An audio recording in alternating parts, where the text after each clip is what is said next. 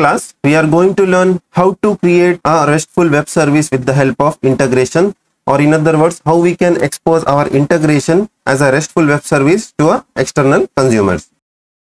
Before going ahead with the hands-on, let's see Oracle documentation for the same so that you can troubleshoot if you encounter any issues while creating the connection or building the integration. I am here in the official documentation page by Oracle for Oracle Integration 3, that is using the REST adapter with Oracle Integration 3. From the table of content, Oracle has documented each and every document for creating the REST adapter, what are the concepts, how we can use it as a trigger invoke both, how we can troubleshoot the common issues, what are the common patterns which are being used in REST adapters, those things. So you can have a look over here if you get stuck anywhere while practicing the class or implementing your project. Now let's go back to our Oracle Integration 3 instance. In order to expose our integration as a RESTful web service to the external consumers, first of all, we need to have a connection created with the role as trigger. So let's create that. Click on the create button on the right top corner. Here we need to search for REST. It's over here. Select this. Provide the name. I will give over here demo trigger REST _ con. In the role, we will select trigger. In our next class, we will learn about invoke as well as in the subsequent classes about trigger and invoke role as well. So as of now, we'll select this trigger. So if we select the role as trigger, then we will be able to use this connection as a starting point of our integration. Suppose if we select this as an invoke, then we cannot use those connections which are configured with the invoke role as a starting point for integration. So in that case, you cannot expose your integration as a RESTful web service with this connection. So only if you create it as a trigger, then only you can make it as a starting point for an integration or as a triggering point. Select this trigger and click on create. I will keep everything default. If you want, you can just retest again and go back. If you get such kind of pop-up to save, click on save. Yeah, done. So our connection creation part is completed. That is, we have created a demo trigger REST connection with the type as REST and it is having a role as trigger. Now let's go back to the integration screen.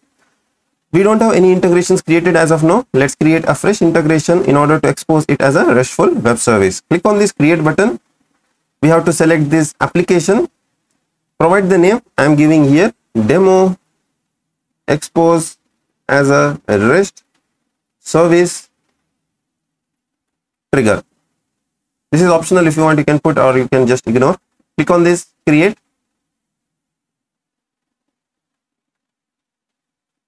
I will change the view of this. Instead of vertical, I will make this as horizontal. Again, it's a personal choice how you want to have your layout.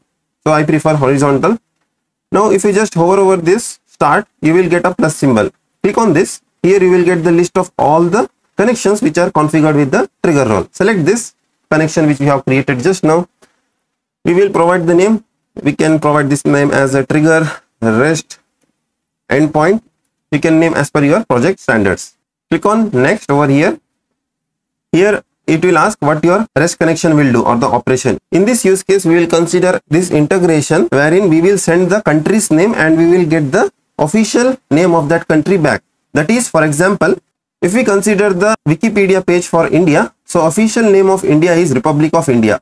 So what we will do is we will create the integration REST web service in which we will pass in input India and in the response we will get Republic of India. So this use case we will consider for this class.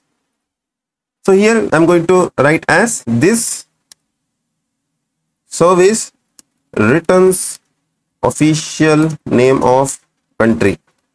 Done. Here we will name this as endpoint / country and we will have one template parameters over here with the name as country's name. So endpoint I will name this as a get. If you want to use that as a post, you can use it as well, wherein you can send the message in the body. So in get, I'm making use of this template. Also, you can make use of the query parameters. I hope you already know those concepts of RESTful web service, like what is the template parameter or path parameter and what is the query parameter. I will keep everything as default and also I will configure this as to receive the response. Click on next. Here it is asking, do you want to create the query parameters? I don't want to create any query parameter as of now. In the response, it is asking us to select the sample. So I want the response as a JSON. So here there will be an option to provide the inline JSON. Click on this. Here I will write one JSON message. Here I will name again the name. Name means the official name. Yeah, this is one of the samples which I have pasted. Click on OK. Done. Click on next, and I will keep everything as default in rest of the cases and click on done. I will just zoom out so that we can get the clear picture of this entire flow. Yeah, done. So what we have done is we have created this connection, then we have consumed as a trigger endpoint in our integration. So we are getting the name of the country in the input. In the response, we will send the official name of the country. So for this class, I am considering sending back the official country's name with the help of mapper. But in the next class, we will make use of some other third-party REST API. We will make a call over here in between the mapper and the trigger point, wherein we will pass the name of the country to that service, and in the response, whatever we get the official name, that we will map. So for this class, I will just use the mapper over here, and we will assume that the user will always send India in this case. So in our next class, we will create for all the countries. Expand the response wrapper. So here, right click over here in the name node, that is right click over here and click on this create target node. Here I will hardcode this with the help of the single quotes.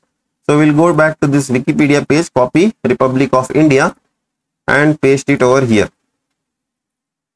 Click on validate, done, validate the mapper.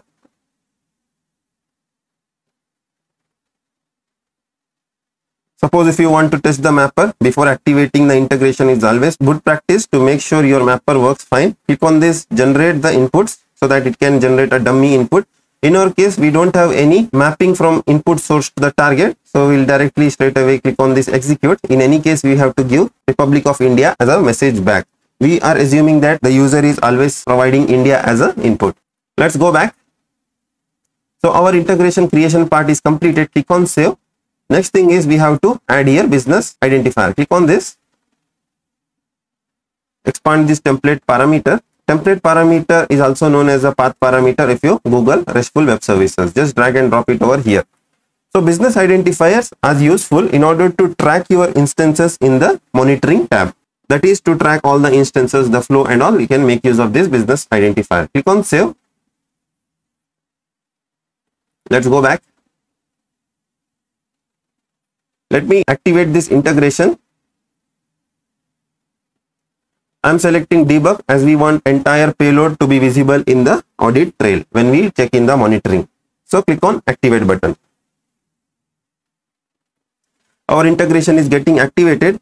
So the status is showing as activation in progress. Let me just refresh and check the status. Yeah, now it is active.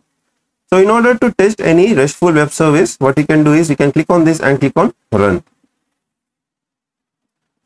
So we are having a testing option right from the integration instance. We don't have to use any other tools like Postman in order to test the RESTful web services built with integration. Now in the name, I will put any name, but I will put India over here because in the use case, we had considered that we are assuming user is inputting always the country name as India. As we have hard coded in the mapper, the official name of the country, that is Republic of India.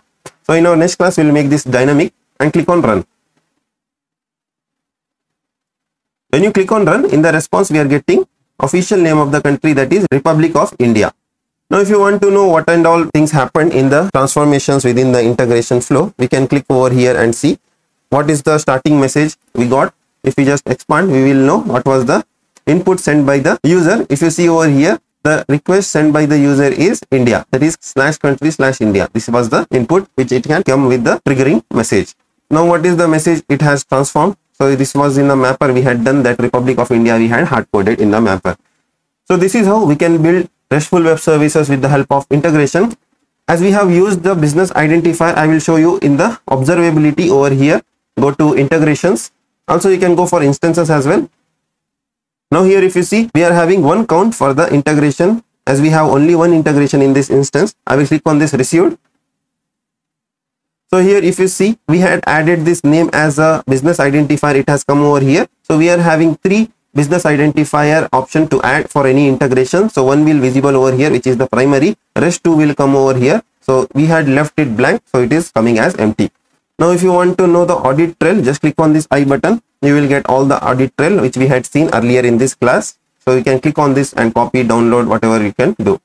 If you want to track the instances with the help of instance ID, then you can straight away come to here and provide the instance ID.